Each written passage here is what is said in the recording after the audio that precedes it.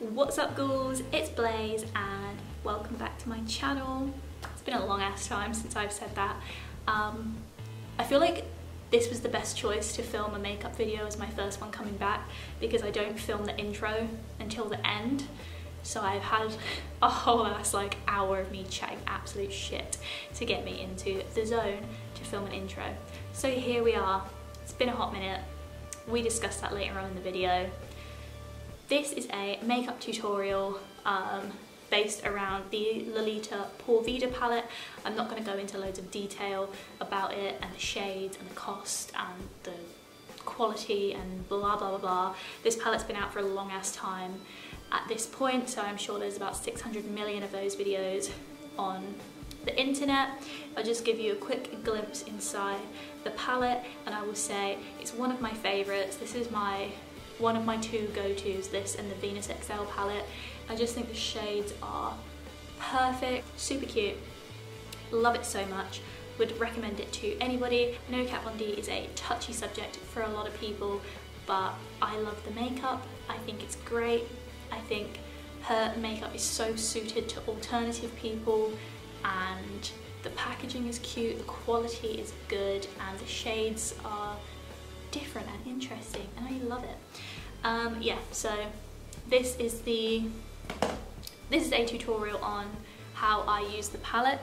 Let's give you a quick look at my eyes.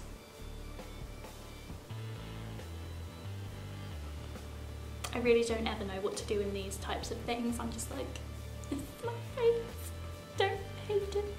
So in this video we have a bit of a chat, a bit of a catch up, where I've been, what I've been doing, what my plans are. I feel like I've done so many of these videos, but after not being on YouTube for a while, after quarantine, after the state of the world, 2020, it's good to have a check-in. Yeah, I hope you enjoy this video. So let's transition to my horrendous, unmakeup face. I'm just jumping straight into it and I'm so scared. Pumpkin, do you want to do it instead? I need to come and do the tutorial. So I'm just going to jump right in with the makeup and then we can get started on the talking aspect. I've got my basket of makeup and my two palettes. Basket courtesy of Kerry. Thanks gal. Oh, it's so loud. So the first step of any makeup look I do is I start with the, oh my god, what are you called? Soap and Glory Sexy Mother Pucker Extreme Plump XL. And I love this because it tastes like M&M's. It's delish. So the next thing I do is go in with the MUA Pro Base Primer Oil. It's got little gold flakes in it. I feel fancy. Is that even, do you focus? Do you want to do that? Oh, okay. Here we go, professional YouTuber. It's the primer oil. Okay, so the next primer I use is the Urban Decay Optical Illusion Primer. I've been using this for years on my channel. Yes, it's the same one, pretty gross, but it's lasted a long ass time. So I'm going to be annoyed when I have to rebuy it because it's I don't remember how much money, £20, 20, I feel like 26, I have 26 in my head, don't know if that's accurate. So I have my mirror here, so if I keep looking over there, that's why. Your girl's not logical enough to set up a perfect setup where I can look in the lens and see myself and not have to keep looking away. I'm not professional. Okay, so the foundation I'm going to use is the MUA Pro Base Longwear Foundation. I use the lightest shade, which is 101. It's so pale, I freaking love it. I need to stop singing in these because I hate when I watch this back and I'm like, ugh, stop embarrassing yourself. So there's a lot of things I wanted to talk about in this video and I don't know how I'm going to fit it all in, so I'll try. So the first thing is I'm trying not to be too noisy because Jake works nights, so he is in bed asleep. So basically he's asleep and I don't want to be too loud because I obviously don't want to wake him up because I'd be fuming if he woke me up.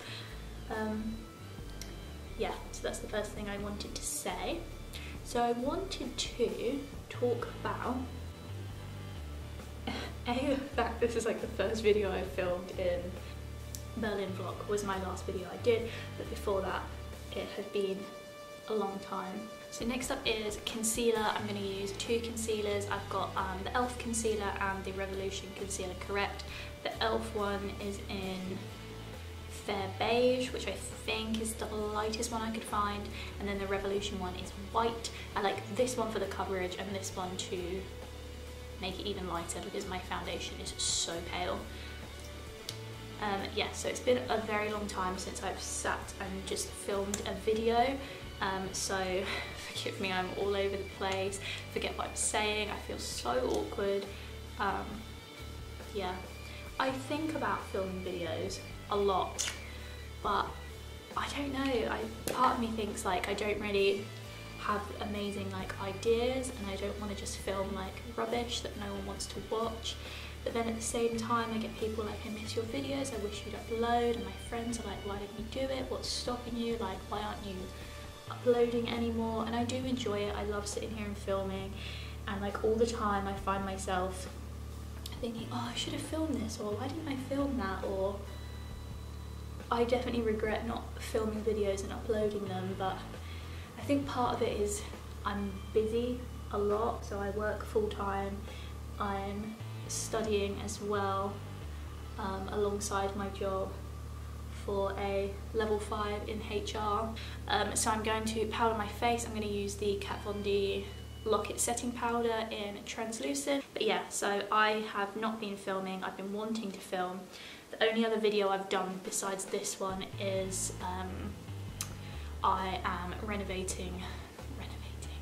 I'm sorting out my old bedroom at my mum's house, so I've been filming the progress on that. I'm kind of at a standstill at the minute where I don't have a lot of time to go there, but you'll see more about that in that video whenever that gets uploaded. So my plan is to film more and post more because we're heading into spooky season now, and that is the time that I come alive.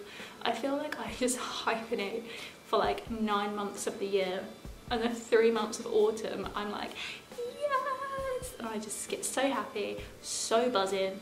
I love it, the weather's good, like it's not too hot, it's not cold, it's just this cute, crisp autumn weather.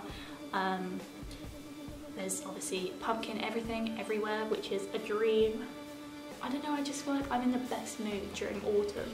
So I just need to find somewhere in the world where it's like autumn or Halloween every day and live there. I'd be so happy.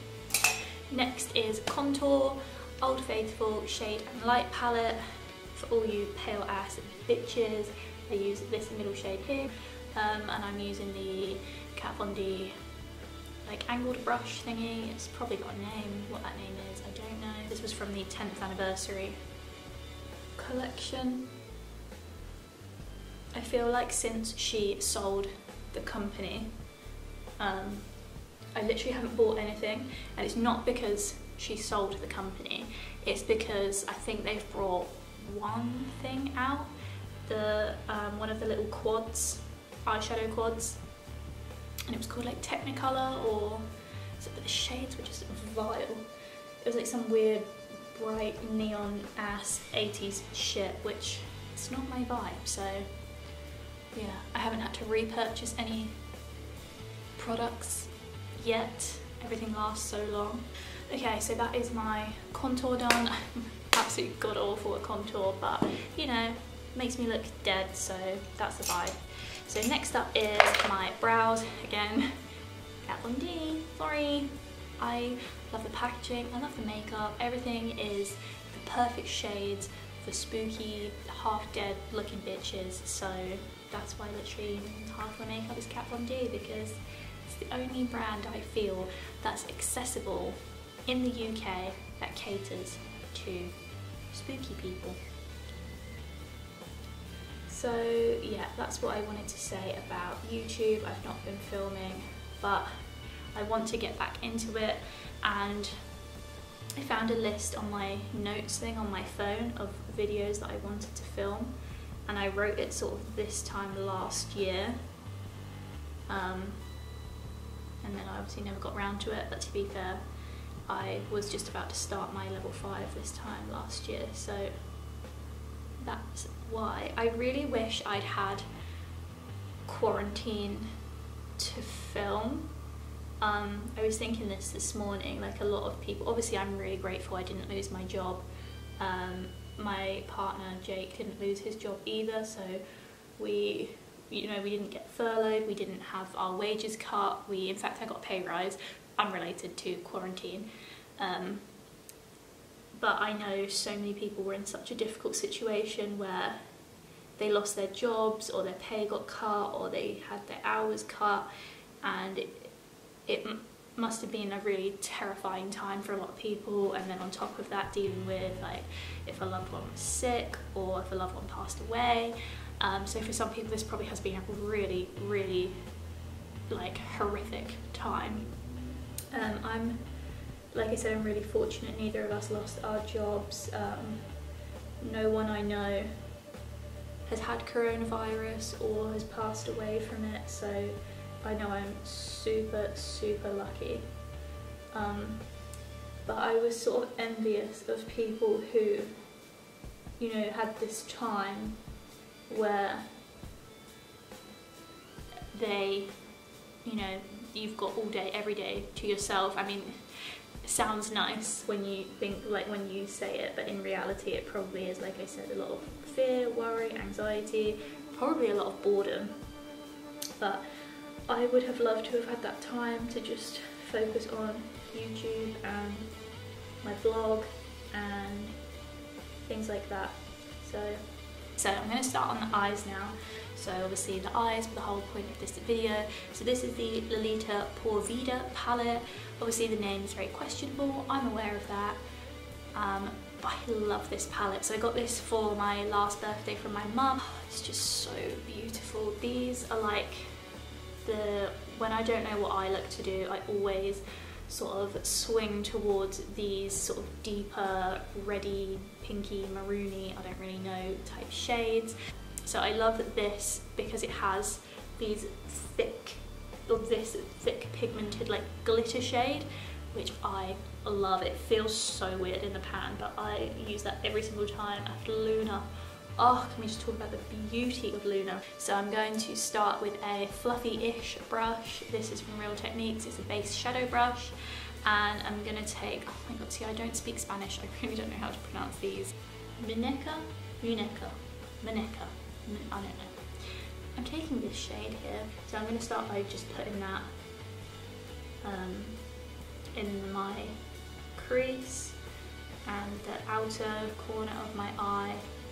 And it's just going to serve as a base for this look. But now you're all going to see that I can't actually do makeup, and it's been a lie this whole time.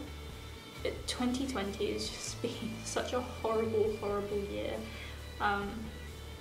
But hopefully a lot of good is going to come out of it.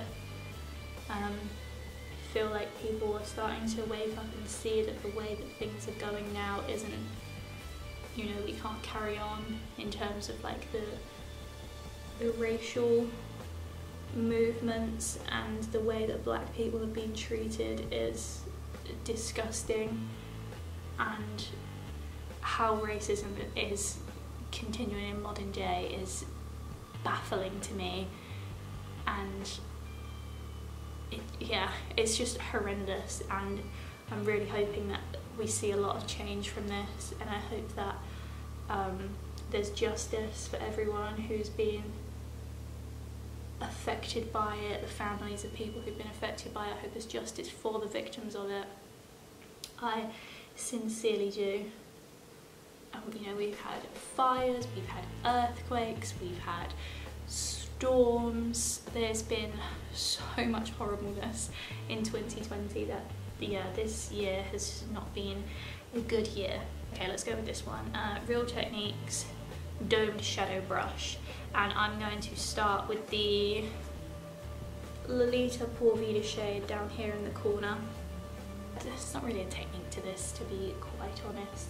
I'm pretty much just going to go on the outer corner and blend it into the crease. But yeah, so one thing I had a lot of goals for 2020. I'm sorry, keep interrupting. I'm going to go back with the original brush and sort of just keep blending back and forth until I'm happy with the mess of colour on my eye. Yes, I had a lot of goals for 2020 in terms of like career goals. I had goals in terms of witchy goals, so celebrate every single Sabbath, which I always seem to struggle to find time for things like that, to be able to celebrate the full moons, build a witchy daily routine that is realistic and that I'm happy with. I had personal goals like clearing debts and learning to drive and finishing tattoos that I'd started. I had goals like reading a certain amount of books, and I had like appearance-wise goals, stretching my ears, losing weight, and I feel like this has been the year that sort of nobody expected, but I feel like there's things that can come out of this year. So right, I'm going to grab the Kat Von D Shade and Light brush, and I'm going to go in with Caruno, I'm not quite sure, which is this deep shade here, and I'm going to be popping that in the outer corner of my eye to sort of deepen that. These shades are so pigmented that sometimes I forget and I go in so heavy-handed and ruin the whole thing, which is so fun. Yeah, so I feel like the rest of this year I just want to slow down. So I think that's one thing that 2020 has taught a lot of us, is we need to step back, assess everything, personally, globally. We just need to stop and look at what we're doing, why we're doing it, and to sort of change courses and focus on the things that are really important to us. So my plan for the rest of this year is to reevaluate what I'm doing and why, and I want to use this time to cleanse, to heal, and then to build a good foundation for 2021 so that I can be on track, know what I want, know what I'm doing, and get to a better place. I feel like my biggest focus is spiritually, like in terms of witchcraft. I want to do, I'm going to use the rest of this year for a lot of shadow work, for a lot of cleansing, healing, and like I said, building a routine, building a good foundation in terms of meditating, in terms of yoga, in terms of grounding, research. I just want to do so much research. This video got so deep, but you know, that's okay. That's my plan for the rest of this year. So I think I might do a more in-depth video, like a witchy type one, of how I'm gonna achieve that, what I'm gonna do, what resources I'm using. So if you're interested in that, keep an eye out for that. So I'm gonna grab the black shade from the Shade and Light palette on that same Shade and Light brush, and I'm just gonna put the tiniest bit in just to really darken up that outer corner and give it a bit of definition. So I'd like to know what kind of plans you guys have for the rest of this year. I know things are opening up more. I don't want to risk going abroad yet. I don't feel safe enough to go abroad. I'm travelling to Wigan at the end of this month, beginning of September. I know they have been in a lockdown, but they will be out of it by the time I go. I'm going to go in with Esperanza, maybe that's how you say it, this shade here. I'm going to be popping that on the lid where I've not put any colour, and I'm using a Furless Pro 2E, which is the It's Likely Makeup collab. So I'm just literally just brushing that in just so I've got a base. You could probably cut the crease here, but I'm not that fancy. And then I'm going to take this beautiful shade, Raina, I think it is, the big chunky glittery one. I'm just going to use my finger for that, and I'm going to pop it where I've just put Esperanza, and I just pat that on. So pretty.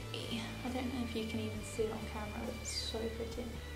Then I'm going to take the NYX number 15 brush. It's just a tiny little like shadowy brush, and I'm going to grab the Lunar shade, the highlight one, and I'm going to pop that on my inner corners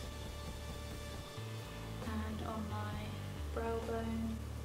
This shade is really like foily, kind of reminds me of the Colourpop highlighters, so I feel like sometimes it maybe just works best if you just use your finger. Then I'm going to take my favourite eyeliner, the NYX Epic Ink Eyeliner. I'm going to grab the Too Faced Better Than Sex mascara and pop that on my upper lashes. Okay, so we stopped recording, don't know why, hopefully we didn't miss too much. And then I'm going to grab the Essence Lash Princess. I feel like there's different ones, this is just the green one. And I'm just going to use that for my lower lashes because I feel like the wand is a good size for that, whereas the other wand is very clumpy. I really hate my mascara face, so just, you know, don't look. And then I brought two lip options because I didn't know what I was going to go for. So we've got a matte option, which is just Lolita in the Everlasting Liquid Lipsticks, or we've got glitzy option, which is the Lolita Everlasting Glimmer Veil. I feel like you have to build this glimmer veil up a little bit, so I tend to do 2 coats. So the last thing I'm going to do is, oh, I can't open it, use the Kat Von D Metal Crush highlighter in Gold School, which is the 10th anniversary one, which I'm pretty sure this was a limited edition one, but I love the shade. It's just so gold and so perfect for this look. And I'm using the Kat Von D brush from the 10th anniversary thing. I feel like, you know, everything in this look is Kat Von D, but I can't help it. So that is my look. Let's take this button down.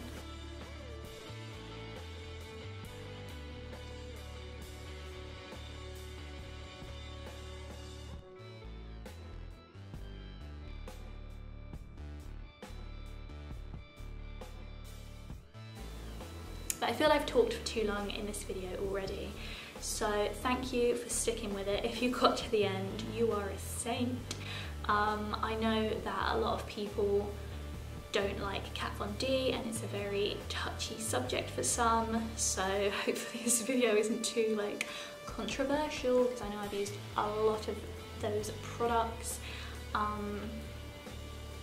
Thank you so much for staying subscribed while I've not uploaded. I think we're at like 15,000 and something, which is wild. So thank you so much for staying subscribed while I've been absent, and I really am trying. I know I say that at the end of every video, I'm really going to try to upload more content, but I really am, because I do miss filming. I love it so much. It's such a good creative outlet. So yeah, thank you so much for watching and sticking with me, and until next time, ghouls, stay spooky, stay rad, and get in the autumn spirit with me. Yay, autumn friends. Okay, love you all. Bye.